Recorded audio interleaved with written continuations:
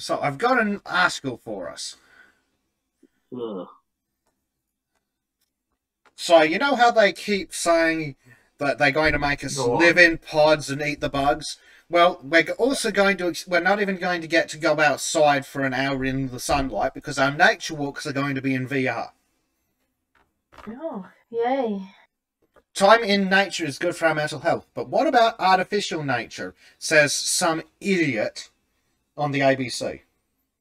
Starting to feel a bit like Someone has read Ready Player One and thinks, "Hey, this is the perfect future." And how are they going to manage to recreate the racism? Well, that's just Because inherent, clearly. well, no, because we know the outdoors. We know the countryside is racist. That's been determined already. Well, we've already established that walking in nature is a white people's thing, so by forcing black people to do it, that'll be the racism. Oh right, okay, yeah, sure.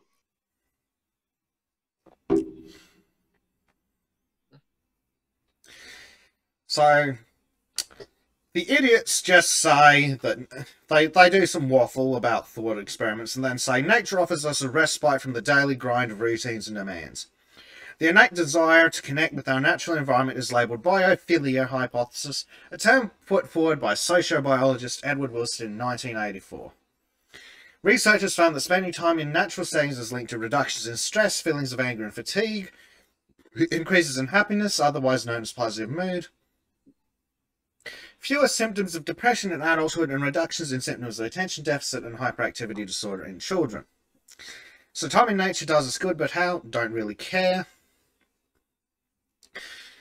Now the crux of the article is, does virtual nature have the same effect? Well, we've evolved to respond positively to non-threatening natural settings. For our ancestors, these environments would have increased the chances of survival because they provided opportunities for reproduction, food, and shelter. Our emotional response to stimuli we find aesthetically pleasing, like green spaces, tend to decrease arousal responses such as decrease in blood pressure and normal breathing pattern. This makes us feel relaxed and reduces stress levels. So the next step in understanding this link is, does virtual contact with nature mimic this positive effect? The answer is that experiences of nature don't have to take place in person.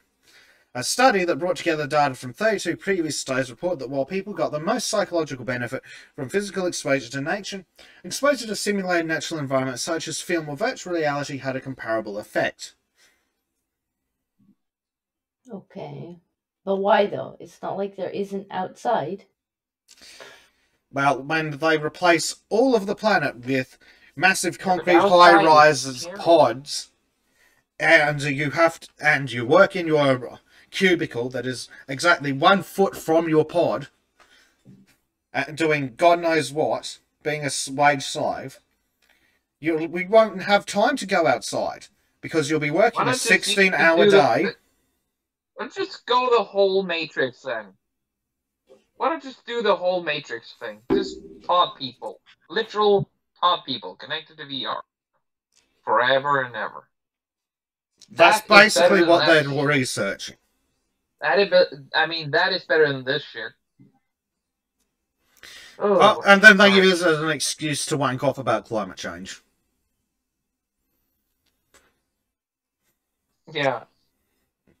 But basically, live in the pod, eat the bugs, and enjoy nature entirely through artificial means. No. No, Pretty much. Bleach Streamer says this is the end goal of the green movement, keeping people out of nature. Best.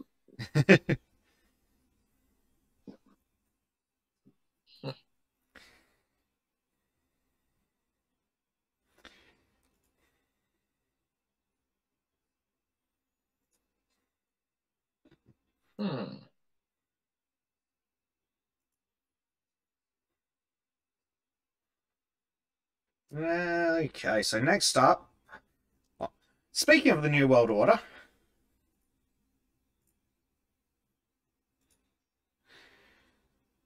and how... Yeah? Just for playing a video for chat.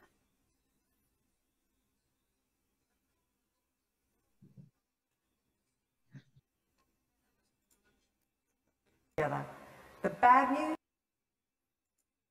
at Davos a few years ago, the Edelman survey showed us that the good news is the elite across the world trust each other more and more. So we can come together and design and do beautiful things together. The bad news is that in every single country they were polling, the majority of people trusted that elite less. So we can lead, but... So the video says that the good news is the elite in the world trust each other. The bad news is the people in the countries don't trust the elite. And this is bad because reasons.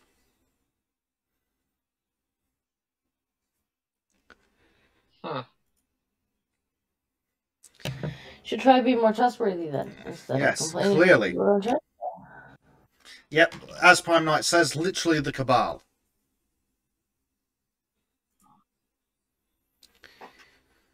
But of course, Reuters fact check says, despite repeated misinformation being shared online about the Great Reset, this sustainability plan proposed by the World Economic Forum is not a secret plot to end private property or create a totalitarian state.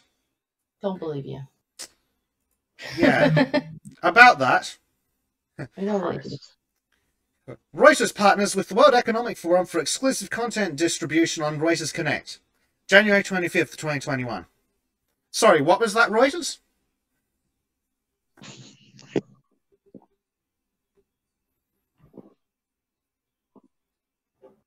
I have no idea.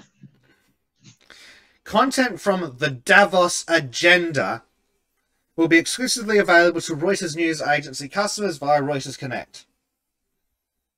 The Davos Agenda, being held 25th to 29th of January, is a virtual event hosted by the World Economic Forum, gathering the world's foremost leaders to address the economic, environmental, social and technological challenges accelerated by the COVID-19 pandemic. But there is totally not a group of elites seeking to control the world.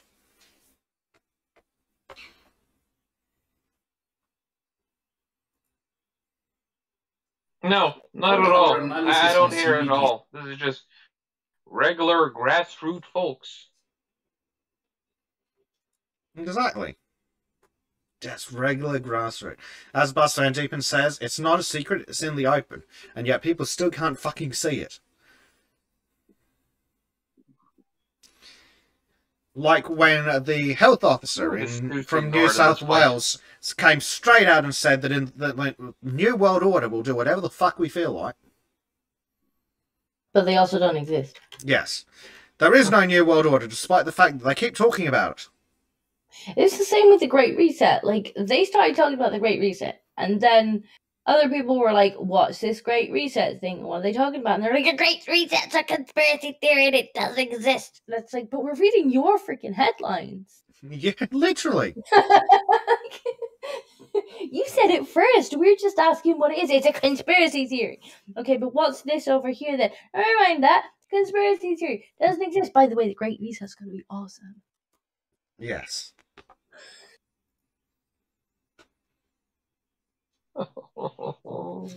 So, The mental gymnastics of these fuckers. Yep, and of course, from Russia Today, because apparently that's the only place you can get honest fucking news, except as applies, for example, if it's about Russia or the Ukraine. Australians shocked after New South Wales health officer says post-lockdown Sydney will be a new world order. Will exposure signs fall back in place, especially with reopening and people going back to pubs and stuff? Are exposure sites still, will they be put back in place to be listed once we are reopening? Because they're not at the moment. We will be looking at what contact tracing looks like in the New World Order. Yep, what contact tracing looks like in the New World Order.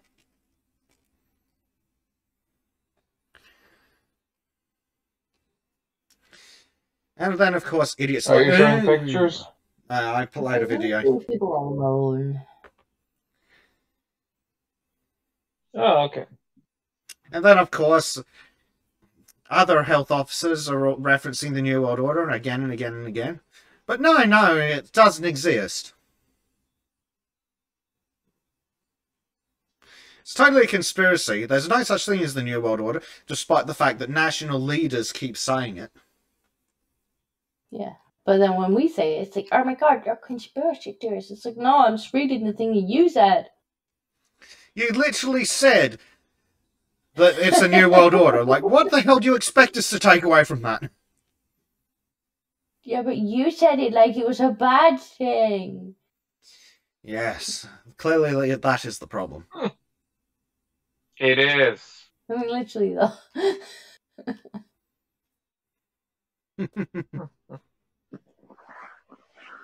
You gotta wonder in a sort of situation of New World Order exactly how much influence Australia would have. Well, because obviously, people fuck all. only really. Well, I mean, historically, people have only listened to Australia because it's sort of transgently, written, isn't it? So. I suppose it depends how compliant it is. Well, it'll be very compliant. Why would anyone listen to them? Like, if they happen to say anything off narrative, they'll get, nobody will listen. If they're repeating the narrative, then they'll be the best thing ever.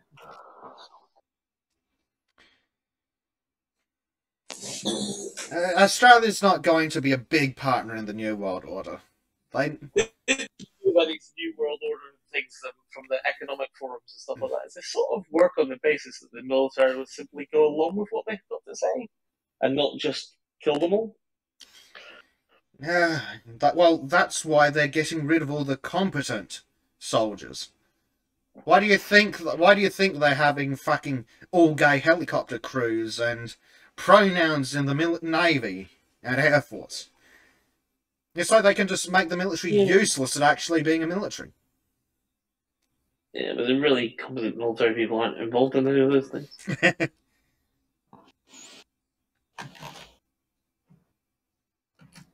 The scary military people just have computer terminals.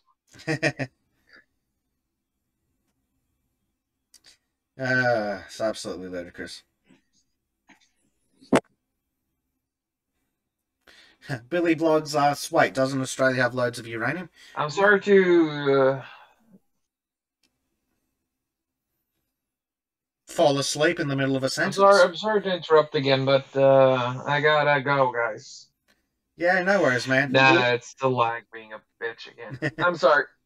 It's all good, mate. It was good to have you, though. I gotta drop out. I gotta get some food before they close the mess hall, and always talking over YouTube because it's fucking internet. Sorry.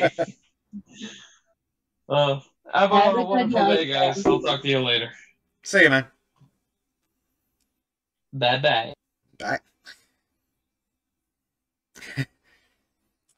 Yes, Australia does have lots of uranium. Problem is, for some reason, the Australian government's scared of the word nuclear. They don't like nuclear either.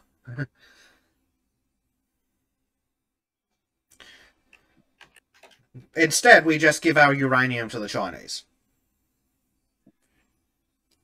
Because our dipshit politicians think that they are going to survive the invasion.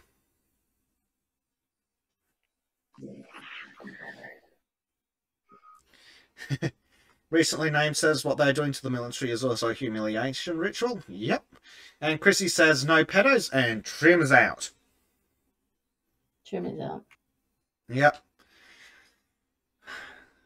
Poor boat chef. Yeah. Poor man. I need to keep some stories on the side for him when he shows up, so he can just... As soon as he shows up, it's like, right, pull the black pills out. He's like, no. Well, I was suggesting doing it the other way, because he seems to arrive just in time for black pills at the moment. Yeah, but, we can ensure it. He gets the most animated when you give him the black pills. Yeah, but then he tends to do stupid things like drop a boat on his head. No, I think he did that before the black pill last time, didn't he? I blame it on the week before. Hi, I hope you enjoyed this segment from the Sultans of Chardonnay podcast. If you like this segment, please click like, comment, and subscribe. Also, check out the full podcast in the description below.